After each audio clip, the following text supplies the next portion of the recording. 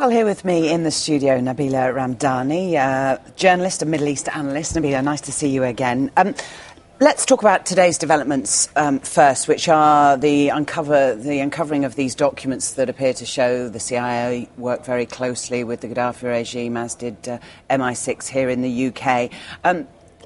Specifically, Tony Blair and Colonel Gaddafi. We knew that there was a relationship being established there. How deep did it go, do you think? Well, there is no doubt that in later years, in recent years, Colonel Gaddafi was trying to soften his image internationally. I mean, domestically, he was still very much the brute, the ruthless despot. But internationally, he was desperately trying to make a comeback on the international stage. And Tony Blair played a crucial role in rehabilitating him. And not least because he convinced him also to give up his nuclear weapons program and also encouraged him to invite Anglo-Saxon investments in Libya. I also broke the story that Tony Blair was in fact an advisor to Colonel Gaddafi, and he was visiting Tripoli no later than last summer, for example. Gaddafi was also embarking on a massive PR operation, signing deals with high-profile international PR companies. He was giving lectures to prominent seats of learning in the UK, for example, not least of all the LSE and Oxford University.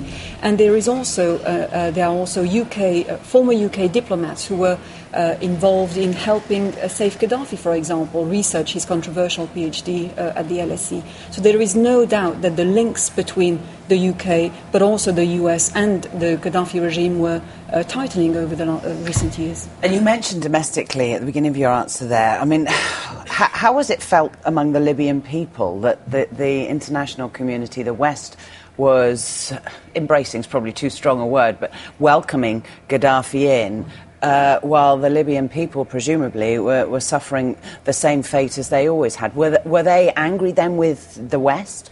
There was certainly a strong sense of resentment at how the West was eager to rehabilitate somebody who obviously had an appalling track record for abuses of human rights at home, and he was given many opportunities to make a comeback almost as a rock star on the international stage. He was welcomed by President Sarkozy no less than 4 years ago. He was allowed to plant his tent right across the Élysée Palace, was given a tour of the Palace of Versailles, and dined at the Ritz. And at the time, President Sarkozy was hoping to seal lucrative deals to sell him fighter jets. The tables have turned. We're now in a situation in Libya where it appears that this small area around Sirte and south of Sabah is where Colonel Gaddafi, his sons, may well be. The rebels have stopped their advance. They are trying to negotiate the way out, but it almost looks like becoming guerrilla warfare. Well, absolutely, and it's interesting to note actually that there is actually a reversal of in the roles. Gaddafi is literally the rebel fighter here, but he's has a big problem because he's fighting NATO, and in my opinion, he's got no chance against NATO's surveillance capabilities, let alone firepower. And let's not forget that Libya is a huge country, 7 times the size of the UK, and not an ideal environment for guerrilla warfare, not least because it is extremely difficult for supply lines to work, and he will be also very careful not using any communication device which could be picked up quite easily by NATO forces. Nabila, you've met Colonel Gaddafi and spoken with his sons before. I'm interested that we get these audio recordings coming out. We've had two of the sons this week, and then from Colonel Gaddafi as well on these television channels. He gives this message. Do you really believe that he has deluded himself, that he thinks he can still win this, or why is he putting up that show? I think it's a clear sign of desperation.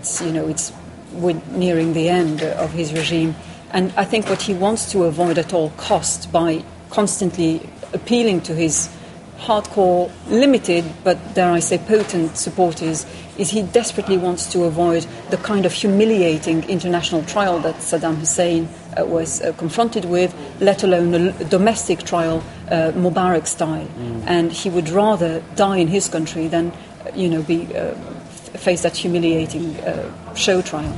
In terms of the National Transitional Council, they've said they're moving their offices to Tripoli this Wednesday. A huge task. There is no judicial system that they can operate by. They're going to rely on the help of the international community, but also sort matters out for themselves.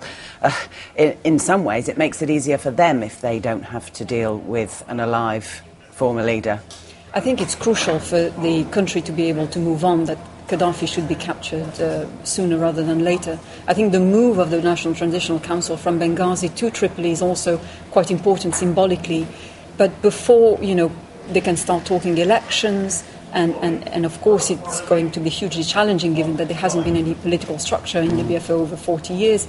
They should create the right environment for that, and that includes safety and the restoration of law and order, not only because this is crucial for the spread of democracy, but it's also important for international investors to do business. Nabila, thank you very much for that. We'll talk again later. For now, thank you.